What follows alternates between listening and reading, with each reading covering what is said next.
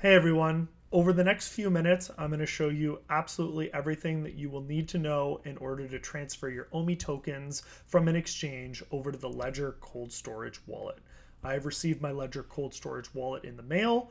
If you guys have a Ledger cold storage wallet, then you'll be able to follow along with me. If you're watching this video right now and you do not own a Ledger cold storage wallet and you are looking to securely store your assets, check the link down in the description below. I'm not sponsored by, but I do have a link for Ledger cold storage wallets. If you do click on them, I do get a small rebate and it is very much appreciated. I was very happy to pick one up and know that my assets are going to be nice and safe, not being on exchanges with all the volatility that is happening currently. As you guys can see on my screen here today, and if you're an OG or returning viewer, you realize my face is in a little bit of a different place today, but that's because a lot of the important information shows up at the top of the screen on this application, and I wanted to make sure that you guys weren't going to miss any of it. So this is the Ledger Live app. This is one of the first things that you're going to need to download in order to have access to Ledger and to transfer over your assets. Now, you can do this either via the computer or mobile device. For these purposes, I will be doing it via the computer because it's easier for recording purposes and you guys will be able to see it more clearly. However, if you did buy the Ledger Nano X, which comes with Bluetooth capability, you will actually be able to manage your entire cryptocurrency portfolio with the security of a cold wallet, all while using your mobile device. Once you've downloaded the Ledger Live app and you plug in your Ledger Nano into your computer, it will walk you through a guide on how to set up your Ledger. Now, I'm not going to do that in today's video because it does take approximately 30 minutes to set up your Nano according to their spec. It took me about 15 minutes to do it, but we don't need to drag this video out too much further. I will put a link down in the description below to another video that I watched just before I set mine up to make sure that I was doing everything right. And the guy walked me through it absolutely great, and it was a 10-minute video, and I think that it will serve you guys very well. So if you're not sure, pause this video, go check out that video, and it will walk you through all the steps that you'll need to have in order to set up your Ledger so that you can proceed to deposit your OMI onto the Ledger. Some of the things that I would caution you on and being aware of is you'll receive a couple cards that look like this when you get your Ledger in the box. Now, as you can see, this card, although it's quite bright, doesn't have anything on it. Now, of course, I've written down my 24-word seed phrase, and I've kept it somewhere private. Now, when you guys are setting up your Ledger, you will also have to write down a 24-word phrase. Do not, under any circumstances, save it on your computer, take a picture of it on your phone, share it with all of your friends. This is something that in worst case scenario, if you lose your Ledger or there's an issue, you can use this phrase to recover your crypto. But if someone gets access to this phrase, your crypto is essentially as good as their crypto because they can access your account using this phrase. So make sure under any circumstance, do not share that phrase. That is something that I do want to caution you guys on regardless of whether you watch the other video or not. Other things to remember as well, if you're not sure as you're going through this, if I'm doing something, it doesn't make sense to you, hit J on the keyboard, watch it back again. Let me know in the comments section down below if something's not working for you the way that you thought it might. You're better to err on the side of caution and not commit to something. Always send test transactions before you send the full amount. As you can see here on my screen today, before I started recording this video, I sent a test transaction from Ascendex. The minimum amount that I was able to send was 16,000 tokens, and the fee was 8,000 tokens, which is something that you guys may also find interesting. It was approximately $9 for me to send my OMI tokens over to my Ledger from the exchange. I would still recommend always send a test transaction, even if it's going to cost you double the amount. The last thing that you want to do is click one button or get one number incorrect and then end up losing out on all of your cryptocurrency. Now that we've gotten some of those disclaimers out of the way, guys, we can jump into looking at the Ledger Live app, and I could walk you through the processes that I went through in order to add my OMI tokens onto the platform.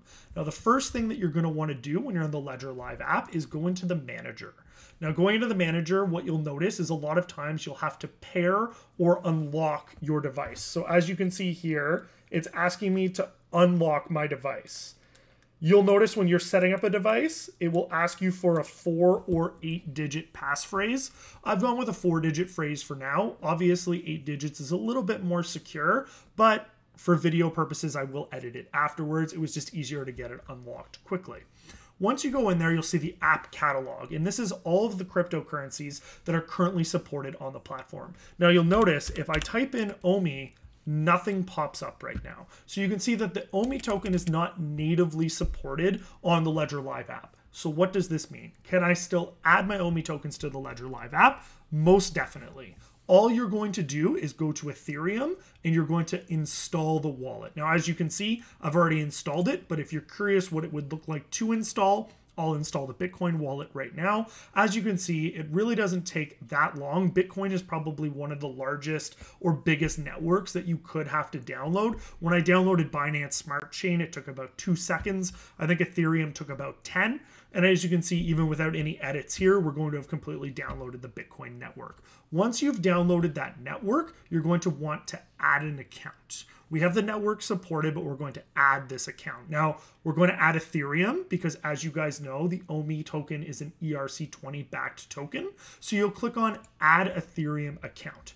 Now, what you're going to do is open the Ethereum app on your device. If you guys don't know what that means or you're not sure, it will actually prompt you immediately to open the Ethereum app. The platform is very intuitive, and I've really enjoyed using the Ledger Live software and having the Nano so far. So as you can see, it will synchronize as you're adding an account. What you're doing when you're adding an account is you're actually creating an Ethereum address for your account that'll generate so that you can send tokens to it. So as you can see here, I now have an Ethereum 2 account. I already had the Ethereum 1 account, which is where I send my OMI tokens. I'm not going to add the account because I don't want to muddle my findings too much, make it a little more confusing for me than I have to. You really only need the one main Ethereum account. You would just simply click Add Account, and that would provide you with the account that you'll have here.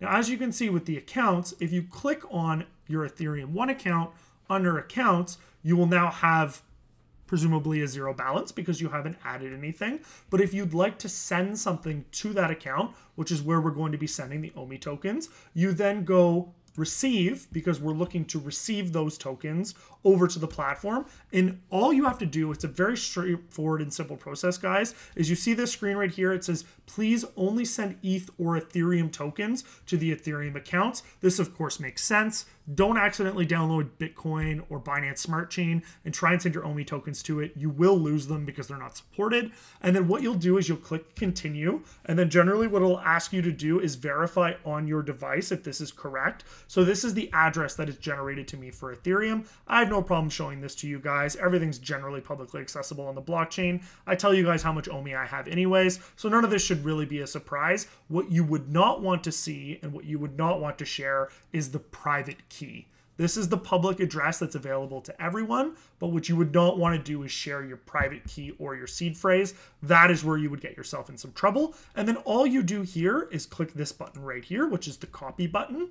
And then you would go to your exchange, similarly to how you would send a crypto transfer from an exchange to another exchange, or if you have it in a private wallet, such as a MetaMask or a Trust wallet, and you would go into where you have your OMI tokens, and you would withdraw those OMI tokens under the ERC20 network, and you will use this address to populate that send, and then you'll pay whatever fee is associated with it. Once again, for me, it was 8,000 OMI tokens, which at current price is approximately $9. And then once I did that from Ascendex, it's sent over to the Ledger Live, and I probably received my crypto in under 30 seconds. So I didn't have to wait, I didn't have to stress. And then after that, it was completed. And that's all that I had to do. I verify the address here on the Ledger Live.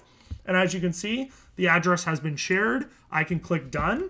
And this is how the transaction took place. And this is how I received that crypto from my Ascendex account. And guys, it's really that simple. It's only a couple of steps once you've set up your Ledger Live account. Just to recap quickly, what you're going to want to do is you're going to want to set up your account and follow through the walkthrough that it will give you. It should take about 30 minutes to set up your Ledger Live account. So do budget some time in that to make sure that you can complete it. Just be mindful that you are writing down that safety seed phrase, the 24-word phrase.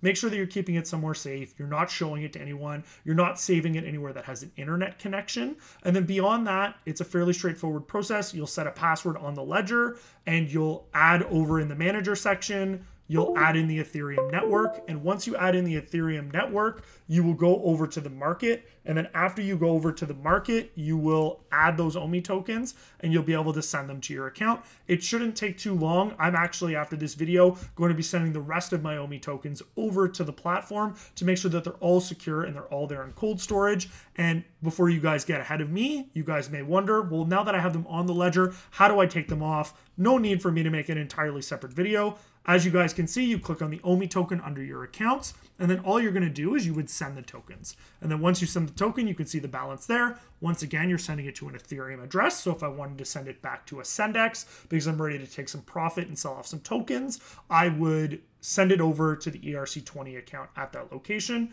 And you guys can do that in a couple of steps, similarly to how you would do it on any other crypto exchange. And it should be fairly straightforward for you guys. Now, if anything that I explained didn't make sense or you guys do have any questions, do let me know in the comment section down below. I know a couple of you were asking, how do I send from layer 2 to layer 1?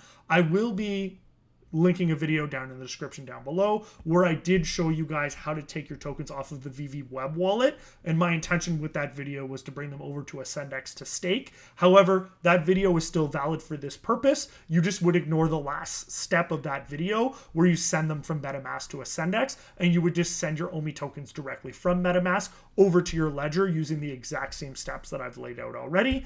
And you'll end up having your OMI tokens in the safest place that you could possibly have them, which is a cold storage wallet, not connected to the internet, where you have full control over your keys. And as we all know, if they're not your keys, they're not your crypto, guys. If you don't already have a ledger, like I said, down below, there is a link in the description where you guys can pick one up. I really do appreciate when you do use that link. For any of you guys that have already done it, you're absolute legends, and I really appreciate you. If you guys want to see any other videos or anything related to the ledger or how to use it, or you have any questions, let me know once again. Thank you all for all the support. I love you. Peace.